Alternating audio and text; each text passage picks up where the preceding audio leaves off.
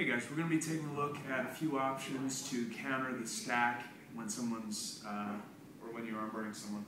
So first, we're just going for an armbar here. Whatever the setup, we end up in our armbar. Okay, one thing that's going to help prevent the stack are two things. One, if I put my calf on the back of the neck, it's easy for Sean to start stacking me here. He can start adding pressure because nothing's keeping his weight down. If I put this down on his head, now if he tries to stack, it's a lot harder for him. Doesn't mean he can't. He still can, but it's going to be harder. Number two, say he is able to start stacking me. If I let him close this angle, if I let him close my hip, now it's hard. Even if I'm in a position to finish the armbar, I can't, because once he starts adding pressure, I have to get past 90 degrees to finish the armbar. So, number one, I want to keep that head down. Number two, when he starts stacking me, even if he is able to stack me, go ahead. I want to keep that angle. I want to keep that 90 degrees, no matter how much pressure he starts putting on me. So these two things, because even if he stacks quite a bit more, even if he stacks me, I can still finish here because that's a 90-degree angle.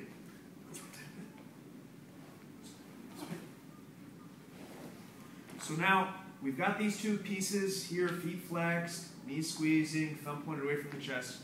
All good things. We've got a three-technique sequence for stopping the stack. The first one is when he stacks, I keep these angles, go ahead, and I'm going to try to roll over my inside shoulder here. So we end up face down. Now, you got to be careful with this because the person's arm is straight the whole time. When we land, I want to land, I'm going to put my forehead on the ground and land on my side. I can finish here, but I need to give a little more hip than normal because there's no ground behind me, so I've got to give a little bit more extension. So one more time with that. Way up into the armpit, good position. Sean starts stacking me here. I'm going to use his pressure. So he's coming into me. I'm going to push down and go over my inside shoulder here, and I land right away on my side. If he rolls, if he tries to come over, I grab that leg, keep my knees squeezed, and I finish.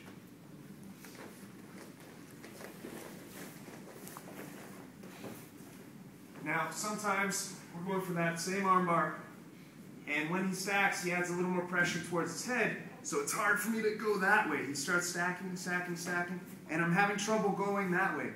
I'm going to switch my arm, so we'll grab a third arm here. I'm going to shake and bring his head towards the ground. When his head goes towards the ground, he loses balance. I come up and I finish it. One more time. So I wanted to go for the first technique, but his weight was too much to my left, so I can't quite go. He's stacking me. I'm getting uncomfortable. I keep that 90-degree angle. Ideally, I prevented it in the first place here. I switch to a third arm. I shake, and I bring his head towards the ground.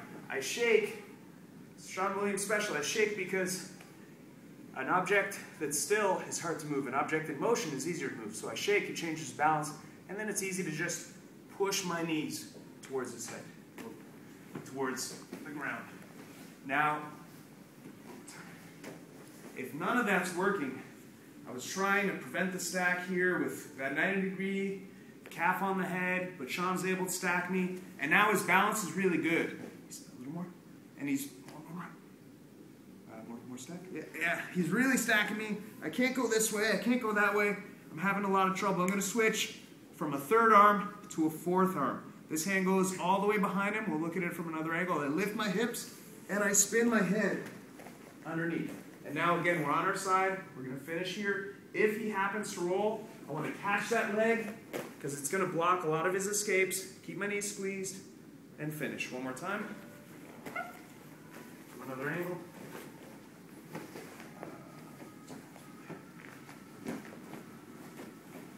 So we're here. We're in our armbar. Sean stacks. We're trying to go over one side, other side. None of it's working.